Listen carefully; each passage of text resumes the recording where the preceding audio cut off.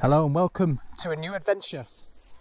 So today we're down here at the beautiful Middleton Park, and I've been invited down today by a guy called Kris, and him and his friend called Jim are going to show me around all the historical sites in Middleton Park. Now if you don't know Middleton Park, it is absolutely massive and it's beautiful, but it's also covered in tons of history going back 400 or 500 years easily. And there is a lot of things here to discover. So who better to show me than two people that know all about this park. And also they run their own tours in the park for the members of the public to come and have a look at the history. Now they kindly invited me down today to show me some of their tours that they do. But they're also going to tailor it just for us, so we can give you a bit more information on the history that was here. Now, because there are many different elements to the types of things that you can find in this park, we're going to split this up into multiple videos. But the first thing we're going to look at today, we're going to take a look at the old mining history of this park. Now, there used to be bell pits here, horse gin pits, and also collieries, like modern day collieries as I would call them, all around this site. So we're going to take a look at those in today's video. So let's head down to the visitor centre where I'm going to meet Jim and Kris, and they're going to take us on a little tour around the park. But Middleton Park, as you know it today, is a beautiful parkland with a playground, a boating lake, and a big massive bike park at the other side as well. In days gone by, this would have been a mining site as well. So we've got a stately home on here, and this used to be private parkland. So it's had many uses throughout its history. But like I said, today we know it as Middleton Park, which is a public park, as you can see.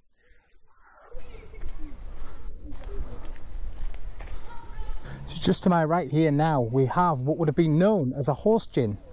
Now gin being short for engine, because this mine shaft here was powered by horses doing circles to bring up the coal from down below. So you can see what would have been the shaft there. Now this is a replica, it's not the original. But you can see what would have been a shaft there with a drum with the cable or the rope going down into the mine. And then you can see this giant spindle here, just over there. So the horse was going to turn this bar here and pulled it around in a circle, winding this gear, which should have turned this drum and brought the coal upwards that way. So as Jim and Kris were explaining to me, right where we're heading now, which heads right through the park, down right to the bottom side of it, you can see how straight this track is, or this path, going all the way down the hill. Now back in years gone by, when they had all the mines around here, including the bell pits and the horse gins, this would have been what they called a waggonway, which is where they would have brought the goods up the hill here, collecting from the mines as it came up, because you had various mines dotted on either side. Now when we get further down, I'll show you some of those mines. So like I said, we had horse gins and bell pits as well. Yeah, if you look down it, you dead giveaway. It's absolute straight as a die, constant gradient, so the wagons didn't roll away too fast. Excellent. And they're just too fast. Look at the gradient. Was it coal. Was it cable driven or No, just gravity? Free gravity. And a brake. Oh, The gosh. brake was a wooden lever over the back wheel that the driver sat on. Oh, no thanks. I don't mind the cable ones, but... Hang on, we'll stop here. There was a big pit up there, which was only capped in the 1950s and was used as a ventilation shaft for Broom Pit. Broom Pit. So that was actually... And there are people around who remember when it was just surrounded by wood, throwing pebbles in and counting to the bottom. Now this waggonway, which is on the east side of the park, and I'll show you on this map here where we are, this was one of a few different waggonways which existed. Now obviously, as the mines were mined, they obviously started to run out of coal in them areas, so they would move the mines further around the site. And as they did that, they had to move the waggonway as well. Now if you were to look on one of the old maps from 1892 onwards, you'll see, if you look at this park, that it's absolutely littered with markings on the map that says shaft.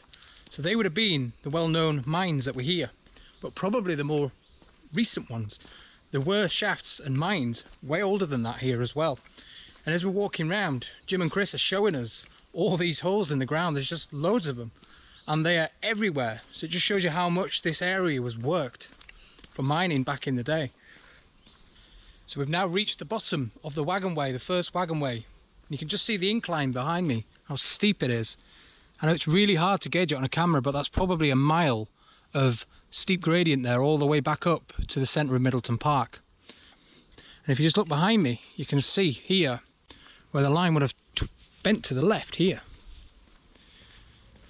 And it would have joined the other Waggonway that I was talking about, which would have crossed right in front of us up there. So where we are now is what would have been the other second Waggonway. Now it follows the other one, which is just down there in the valley, heading up that way. Follows that one parallel and heads out, but on a different route up through the park. And like Jim and Kris were telling me, they would have moved the mines around depending on how much coal was left. So once they'd mined all the coal out, they would abandon it and then find a new spot, move over there and start mining there. Now the modern day, what I keep calling the modern day mining, which is Middleton Broom Colliery, and also I think there was a Beeston pit as well, just at the bottom of the site over here. That would have all been, like I said, 1900s and onwards. The mines that were here would have been 1600s, 1700s, into the 1800s.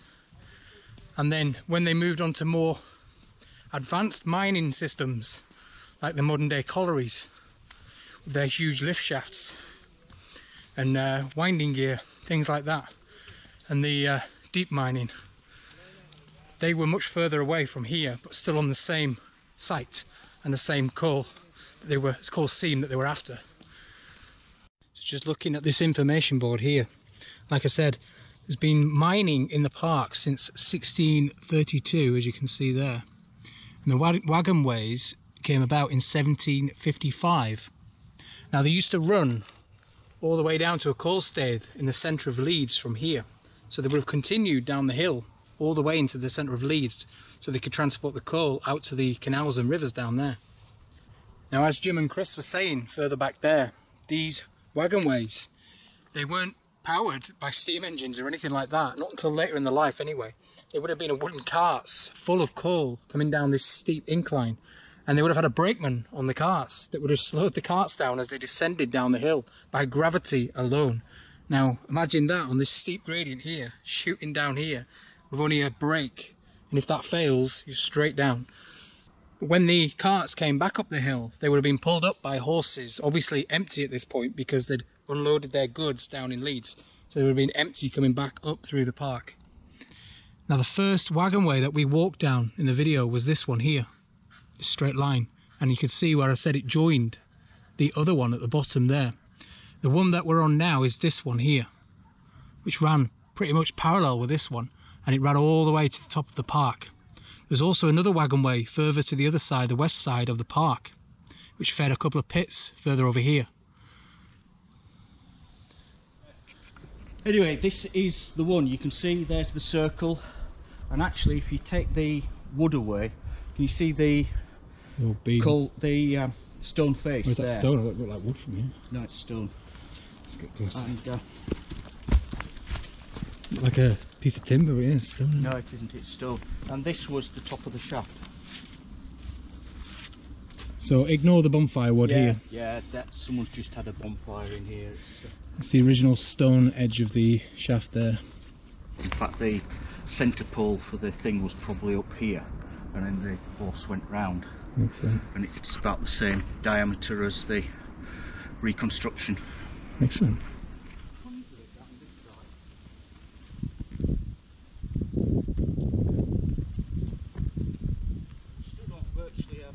A lot of these mines were 1700s in here, and then you said they didn't mine for a period. Well, it got worked out. Okay. So they moved up the hill To the following the coal seam that way. right, to the modern colliery. Yeah, and then they started mining on the Middleton Plateau up there. So these were worked out, and so there wasn't the need for a Waggonway up here. So this was done away with in about 1812. Those were stopped, and the Waggonways ran up from where Broom Pit was, Yeah. up that valley, up a roped incline, and onto the Middleton Plateau. You're saying they basically abandoned all the mines from this end because they mined it out basically, and these were all the 1700 mines And earlier. And they ended up a bit further up the site up there, which we'll see a bit later. So we just stumbled across this tree, which has obviously fallen across the path, and they've just cut it in half. And look at the size of that down there. So it's all fallen into the valley here, and then you've got the base of it there.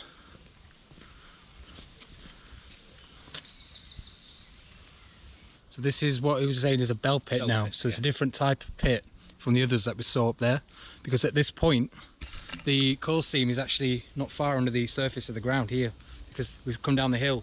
So the coal seam would have run in a straight line, and as you further up the hill you go, obviously the deeper it is. So down here we're actually level with it, so you didn't have to dig much further down there. The coal seam does actually rise, but not as much as slightly. Land. See, this is just a little crater, because here it would have been a much smaller hole, and there's kind of be a cluster of them that'd be so many yards apart, and they'd just dig the coal out, and then when they thought the roof was going to collapse, they'd abandon that shaft and go and dig another one. Into the next one. So he was just saying that all this site down here, which I was just explaining to you up there, is covered in bell pits. He's just shown me a couple of examples. There's a nice deep one there. You can see these little holes in the ground where the bell pits would have been. They're everywhere, all around the site. He said they're scattered everywhere across this bottom end of the park. So he was just saying, right at this point here, there was a brickworks. Which side was the brickworks? That side. It was over just behind the camera over there, and on this side we had a quarry. So obviously they needed to get the stone across the brickworks. So what they did, they built a mineral railway between, and it used to run underneath this road here. Now obviously that's long gone, but he's just going to show me, Kris is going to take me and show me where there's a stream that runs underneath now, and he says that was where the mineral railway would have come under. Not the exact bridge, but in the line. Just see the culvert there, it's a more modern culvert than... So this is the culvert, and this is on the old mineral railway line. But he just said that this is a purpose-built culvert for the stream now. There would have been a tunnel here for the mineral railway. So like I was saying much earlier, before it was a public park, this used to be a private parkland for a house which was situated at the top of Middleton up there, and it was a private estate. And as all private estates do, they have gatehouses. Now if you watched my Milner Field video, which was the same thing, that had 2 gatehouses. Now I believe Middleton Park had 3, so I'm told anyway. And right here would have been one of the gatehouses, so this would have been the northern one. Now if you just look over here, this would have been the site of a huge gatehouse or a Gothic mansion here, which would have been the entrance into the estate. So right where we are now would have been roughly the site of the Middleton Broom Colliery, which was a rather large colliery site. There was also a brickworks right opposite as well. Now that would have been situated just behind these trees, all on this top site up here. But that is what I would call a modern day mine. It was a colliery. Now again, when I say modern, I'm talking 1900s onwards. But the pits or the mines that we're talking about in the park predate that by many years. So they've just been saying right behind me here in these trees is what would have been the original Belle Isle, the actual village of Belle Isle.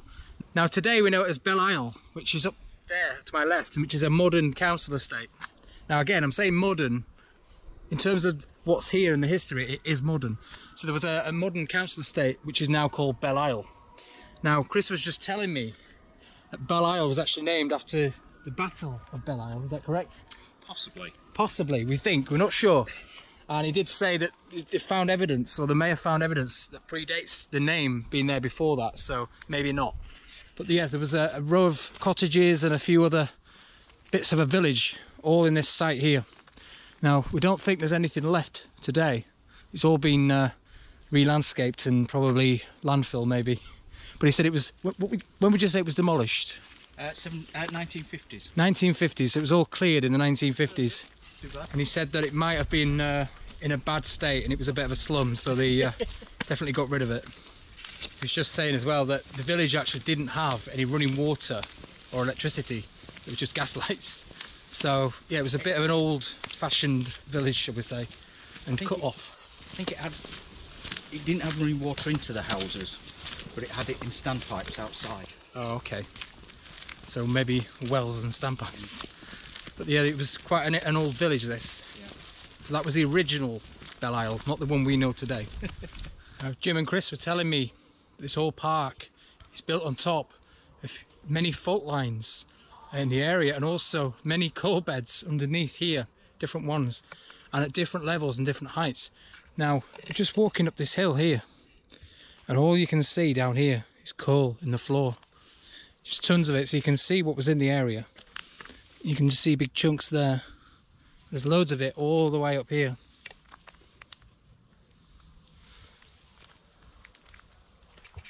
The pits we looked at near the Waggonways, we were saying that they were all worked out by the very early 1800s, and there was a survey of the mine in 1808. They were looking to sell the mine at one point, which didn't go ahead, and they figured there was a lot of unworked coal in this area, so they built 3 pits around here, Park Pit, Middle Pit and Wood Pit, and this is probably round about where Park Pit would have been, and we've got Wood Pit further up, which... So this been a Bell Pit?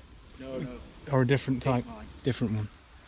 This would have gone down, although we're on similar level to where we saw the Bell Pits, this would have gone down to a better seam of coal further down. Okay. There's a big geological fault between the far side and this side, so the coal seams don't match. Okay. So it's a bit different. So different levels. Yeah.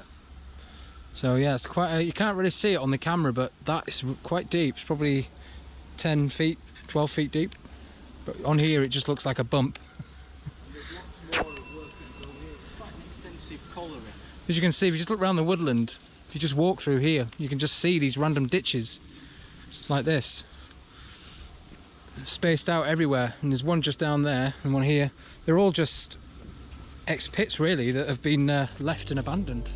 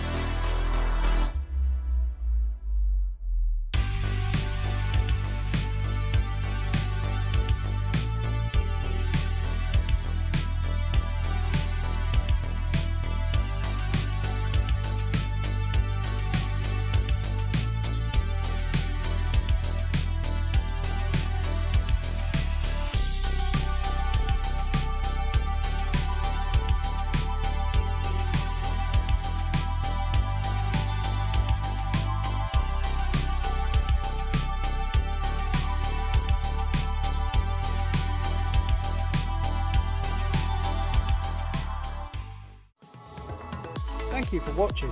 Please subscribe to the channel for free by clicking the logo here and click subscribe. Like the video and put any comments you have down below.